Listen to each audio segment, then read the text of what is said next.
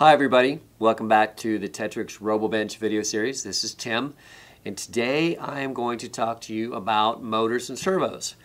One of the biggest questions we get from a lot of the users is, where do I use one from the other? I don't know whether to use a servo, I don't know whether to use a motor. How do I know where to use which choice in what application? And to be quite honest, that's kind of, it is a big question that really kind of boils down to how you're going to tend to use it or what the function of your robot basically is. So let me kind of cover a little bit as a start on some of the differences between the two different types of power, if you want to talk about them that way. We're going to start with probably the most common example of a motor, and that's a DC motor. And basically, a motor, what its job is to rotate. And they come in different sizes and different shapes, but basically the idea is that they provide continuous rotation. That's the basic function of a DC motor. Now, there are some differences that we'll go into a little bit more, but that's kind of the basics of a motor.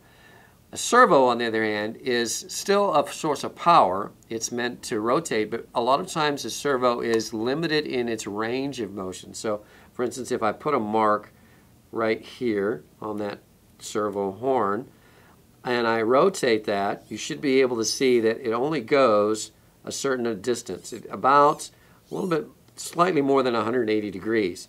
And that's the limited amount of range of motion that you get from a servo. Now, the big benefit is that this servo will know where it's at. So I can tell it to go to a definite spot in that range of motion, and it will move to that spot each and every time. So that's one of the big advantages of most servos. Now, there are other types of servos as well. We also have a continuous rotation type of servo that is more like the DC motor in the fact that it provides continuous rotation. And the same thing could apply for motors in the fact that there are some additions to motors called encoders that you can put on a DC motor that will allow that to actually keep track of where it's at and move to a certain position instead of rotating continually. So this is where it starts to get confusing, and people can wonder, how do I know which one to choose in which application? And this is where we start to look at maybe not only the benefits, but maybe the downsides of the specific application. You can see this motor weighs a little bit, so weight becomes a consideration. On the opposite side of that, it has plenty of power. The servos, I've got lightweight, but not near as much power. So you can see where I begin to look at my application and where I intend to use this power that begins to tell me what type of, or which one that I should actually use. So let's take a look at an example of a couple of different uses that might help us a little bit in the decision on which one we want to use. I'm going to show you here an example of a robot that we probably would want to use a DC motor in. You can see I've got my DC motor right here. Now this is a motor where, an application where I need lots of power, I need continuous rotation. I'm not as worried about position, I'm just worried about power and weight.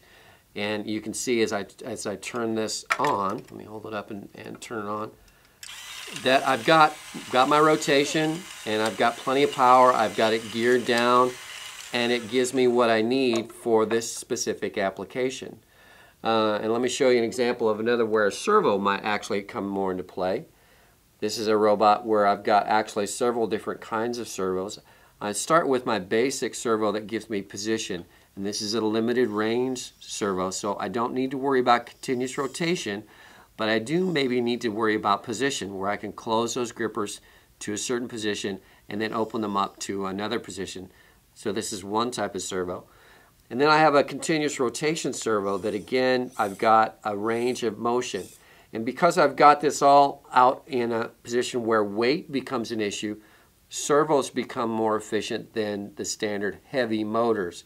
So it really becomes an example or a case where you want to look at how you intend to use or need to use your source of power and where it's going to be used. Well, that helps you decide whether I need a DC motor or a servo, or maybe one that has an encoder on it that allows me to track my position but still has power, or maybe a servo that has continuous rotation but I don't need the weight. So those are the type of things that you're going to look at and decide, and help you decide which one you want to use in which different situations. So I hope you found that beneficial. I hope it inspires you to go out and build some of your own robots and share those with us. And again, have fun and come back and see us.